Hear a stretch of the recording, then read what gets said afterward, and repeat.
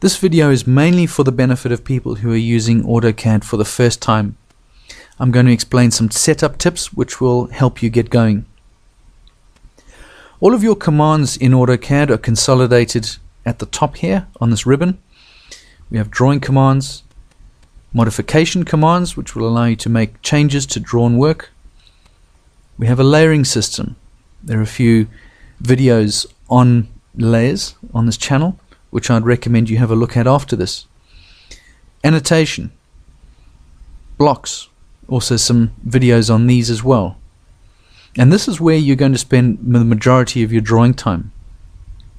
At the top of the ribbon we have additional tabs which will take you through to more functions on the ribbon. But as I say, most of your drawing time is going to be spent on this Home tab. Something which has been lost in AutoCAD when they came out with the ribbon layout were the drop-down menus. These you'll need to bring back. Little drop-down menu at the top here. Choose Show Menu Bar. Traditional users of AutoCAD will be familiar with these. The File drop-down, Edit, Modify, View, Insert, etc. I'd recommend that this be brought up. At the bottom of the screen we have some drawing aids.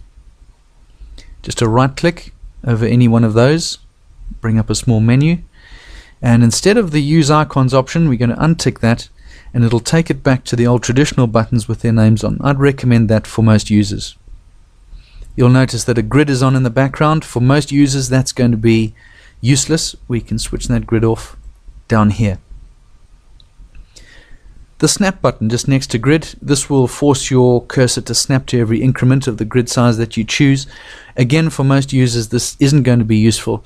Just make sure that the snap and the grid is switched off, unless you specifically need to use it for the line of work that you're in. Something else which is important when we draw is to use the object snaps. When drawing around I'm able to snap to things like endpoints, midpoints, snap perpendicular, etc. And those will only be working if your object snaps are on. Just a right click over the O snap button allows you to go to settings and you can choose which of these snaps are permanently on. My recommendation personally is everything on the left hand side as well as perpendicular and nearest on the right. Obviously this is a personal preference, but AutoCAD do leave off some fundamental snaps, so it's worth just checking this before you get drawing.